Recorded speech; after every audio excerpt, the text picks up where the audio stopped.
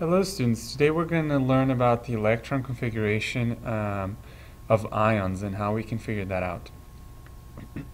So first of all, what do you know already? You already know how to count the number of electrons in a neutral atom, okay, as it is in the periodic table, and as well as an ion, okay? And you also already know how to find the electron configuration of an atom. Today we're going to combine these two pieces of knowledge here to find the electron configuration of an ion, okay? And we're also going to talk about this term here, isoelectronic ions. Okay, just a little recap here.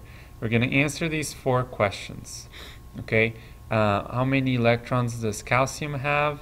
Well, if we find calcium in the periodic table, here it is. We know that in the neutral atom we have the same number of protons and electrons. So the atomic number is the number of protons and the number of electrons for neutral ions. So we're going to have 20 electrons here of the calcium ion, or excuse me, the calcium atom. Now, how many electrons in the calcium ion? Okay, well, I have a 2 plus here, so that means that I lost 2 electrons. If it became positive, that means I lost electrons. So right now, I have 18 electrons. Okay? And what is the electron configuration of calcium? Well, we can do this the long way. Okay, this is going to be 1s1, 1s2 for helium, 2s1, 2s2, 2p6. Then we're going to go all the way down here, 3s1, 3s2, 3p6, and then 4s2. Okay? So if I go back over here, I'm going to go 1s2, 2s2, 2p6, 3s2, 3p6, 4s2. Well, what might be the electron configuration of the calcium ion? Okay, well, if I lost 2 electrons, here is what these little numbers mean. Okay, so here I have the energy level, or the shell. Okay, the S is the subshell, and then the little 2 is how many electrons we have in that subshell. So if I'm going to lose my 2 outer electrons, I got to get this over here, and it's going to go away because I lost 2 electrons. So the electron configuration of the calcium ion is going to be 1s2, 2s2, 2p6, 3s2, 3p6, and that's where I stop. I don't go for the next 2 electrons here because it lost 2 electrons. Well, let's do a little bit more practice. Okay, remember, ions are always trying to imitate the noble gases. If you look at the electron configuration of noble gases, they are always full. Okay, helium here has the first energy level completely full.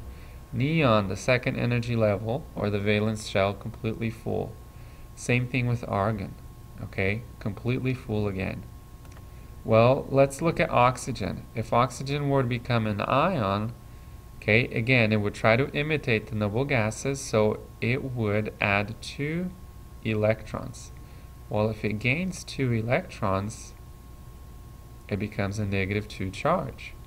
Also, the electron configuration of regular oxygen, okay, before I put those red arrows, would be 1s2, 2s2, 2p4. But now that I've gained 2 electrons, the oxygen ion is going to be 1s2, 2s2, 2p6. Okay? And then over here, I have, this is phosphorus. Okay? Normally, it would be 3s2, 3p3. But phosphorus, when it forms an ion, it wants to copy the noble gases.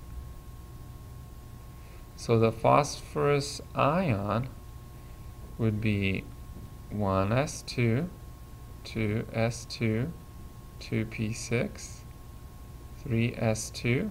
Again, normally phosphorus is 3p3, but we've added 3 electrons, so it's going to be 3p6. Okay? Rubidium.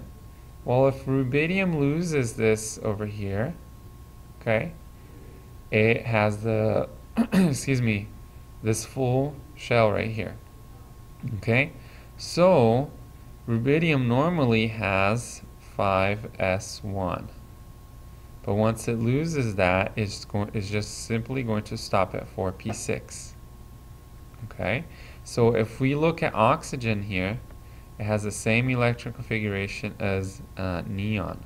Okay, phosphorus would have the same electron configuration as argon. Okay, so they're always trying, the phosphorus ion, of course, and the oxygen ion is what I'm talking about. They're always trying to imitate the noble gases.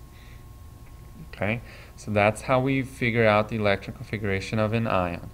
You see how many electrons were added or taken away, and you either add electrons or you take them away from the electron configuration.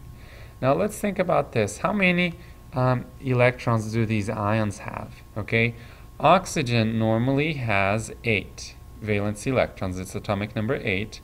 So when you add 2 more, it's going to have 10 electrons. Okay, aluminum normally has 13, but here we lost 3. So aluminum is going to have 10 electrons. Neon is atomic number 10, so it also has 10 electrons. This is what we call isoelectronic ions. Okay, iso means the same, and electronic, of course, refers to electrons. Okay, so isoelectronic ions are ions that have the same number of electrons. So all you have to do is count the number of electrons in an ion and then compare if they are the same number. If they are, then they have the same number of electrons, obviously, and the same electron configuration. Okay, all 3 of these guys, their electron configuration is the same exact electron configuration of neon because they're trying to imitate neon. Okay, and they are isoelectronic because they have the same amount of electrons. That's it.